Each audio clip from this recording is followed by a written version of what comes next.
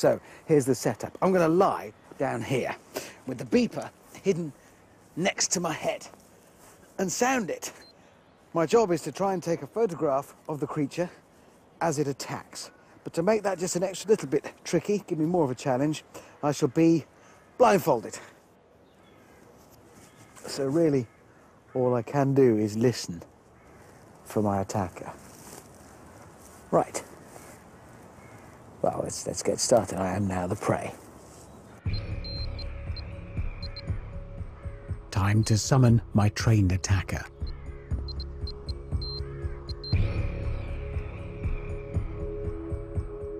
It's surprisingly tense. If the creature appears, I've got nothing but my ears to warn me of its approach.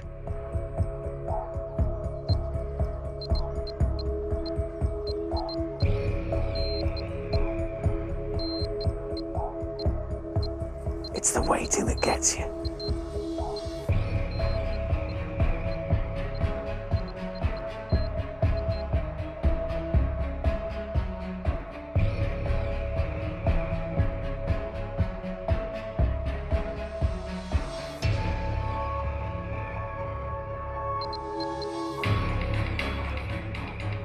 And this is that creature, a barn owl.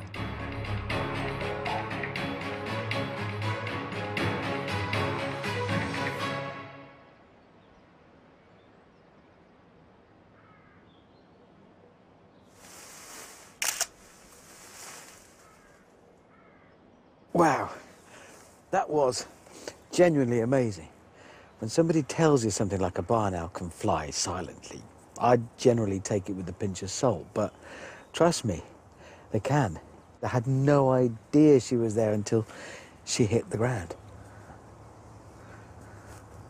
Totally silent. And owls need to be. Take this tawny owl, for instance.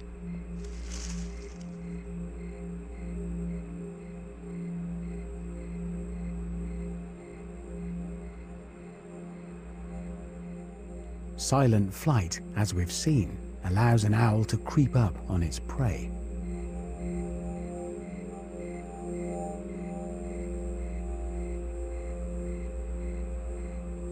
But it also means that their wings can operate quietly enough that they can hear that prey over their own flapping.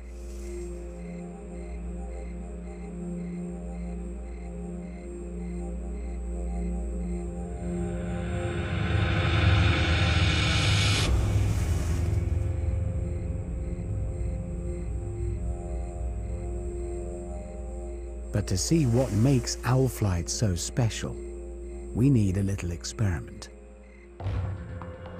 Starting with this pigeon.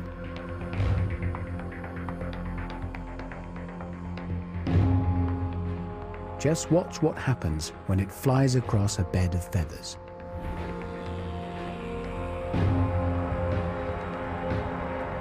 That is turbulence in action. Now here's an owl attempting the same thing.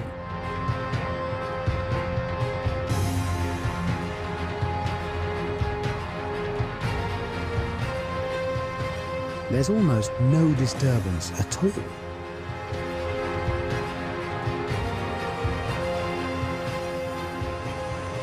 But how on earth is it doing it?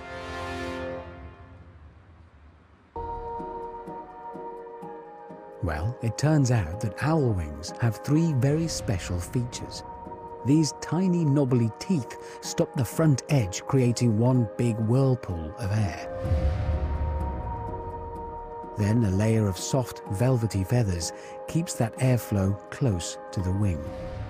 And finally, that tattered back edge reduces turbulence as the air leaves the wing.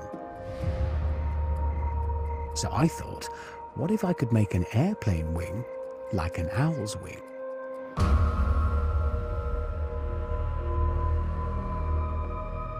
Unfortunately, I could only find one place willing to let me have a go. An airplane graveyard. I've had to improvise a bit with materials and such, but that's how it is with science. And here it is. It's got everything. The egg boxes give the leading edge that knobbly profile to break up the airflow into smaller vortices. The carpet, the texture, breaks up the huge bubble of disturbed air and reduces noise. And the trailing edge is serrated, and that cuts down on noise as well. So why don't all aeroplane wings look like this? Well, it turns out it's not that simple.